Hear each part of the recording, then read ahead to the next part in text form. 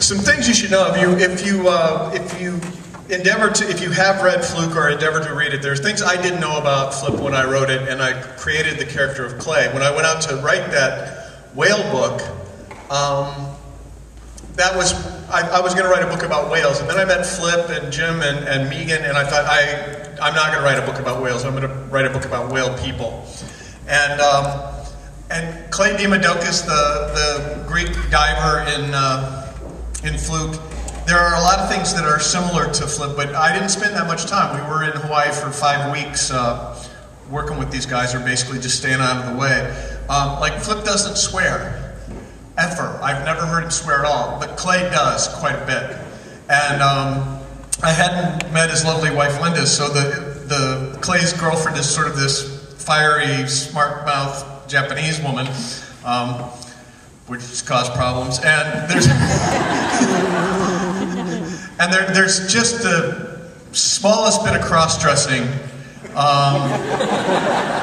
the book that Flip probably does not engage in, that we know of. So other than that, we'll answer that kind of dual questions later on. Flip does this a lot now. He's spent a lifetime putting those photos together, and so he knows how to do this. I've never done this, so this will be fun.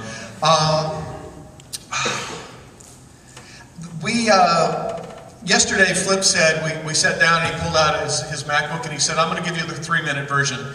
And he went boom, boom, boom, boom, boom through all these pictures that you've just watched, and sort of gave me the one-line thing, and in 3 minutes I had seen all of what you've just seen. And I said, okay, let me give you the 3-minute version of mine. And I started boom, boom, boom, boom through the pictures that I had collected of art. And 2.5 hours later, I'm not exaggerating, I went, I'm going to have to cut this. Because I was only about 3/4 of the way through, so I have no idea. Oh, thank you. Nice.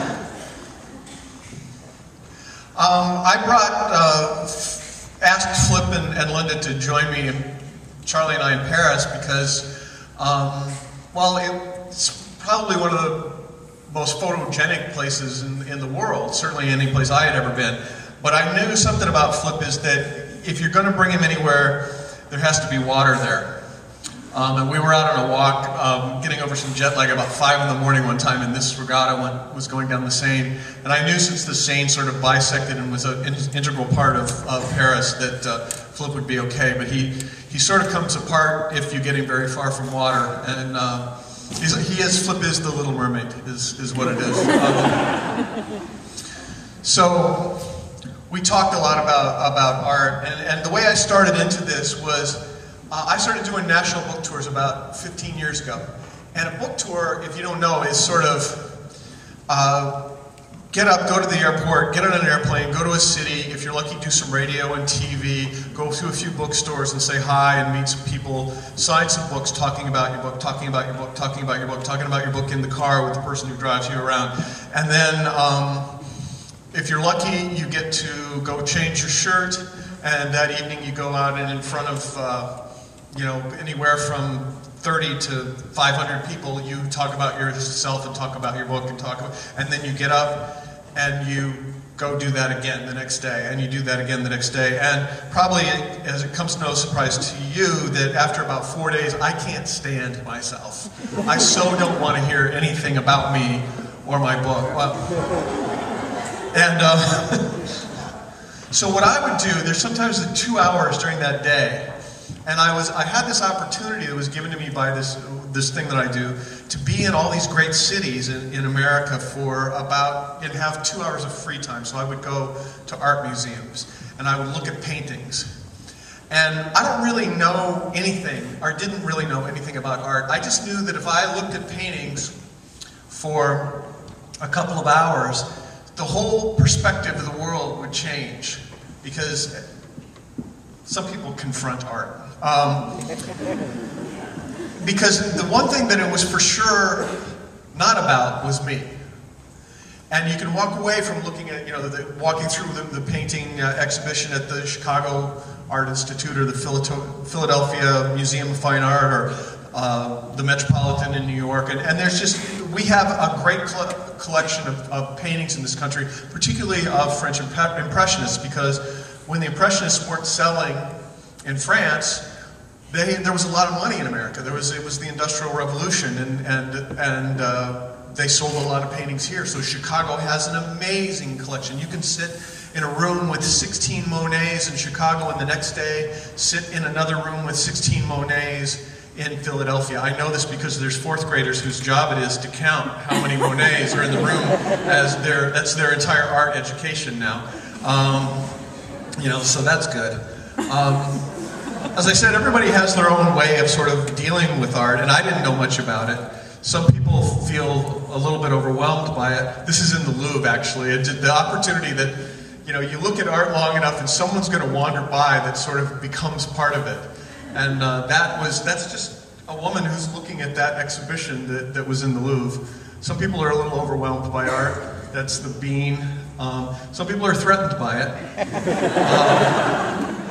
Some people just really want to engage art. They want to get into it. It's a little girl in the Tuileries garden in Paris. Some people just ignore art altogether. Vincent looks really kind of angry about that, doesn't he? Some people start to look like the art. You can't really see here. And this isn't a really, even before we put all these layers between it, this wasn't a really sharp photograph, but the idea that woman was walking by at that time on that painting and I had a camera was kind of, you know, had to do it. That guy just sort of coordinated. And that's what I'm saying, is when you look at art, you get this perspective shift. It's almost mystical, where everything starts to look like that, and it's a new appreciation of everything. It becomes a composition. And so I thought, well, I've been doing this now for 15 years. I'm from the Midwest, where, you know, someone's going to say, well, what's that for? Why are you doing that? You know. So I thought, well, I'm going to have to write a book about art. So, and I'm going to write about the Impressionists because I looked at a lot of their paintings. And this is at the Louvre. It was just a guy who has a job in art, and it's just kind of one of the better photographs I've ever taken is why you're looking at it. It's really not. It has nothing to do with the story.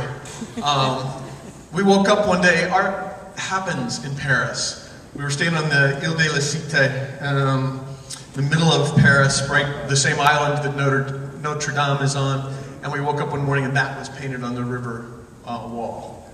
And you know, at night it was even a little more stunning. That was painted on all the bridges on the Seine. There was no notice. Well, would have helped if I spoke French, but there may have been in the paper, but there wasn't any pictures. I didn't know. I speak kind of Tarzan French. Well, there's so many silent letters. You know, I can read the little tags. I'll be at the museum and I'll read the tags and I know what they say and everything. And then someone will say something to me. I go, that's not that. It's because basically in French, this is for, you know, you might want to make a note of this, all letters in French are silent.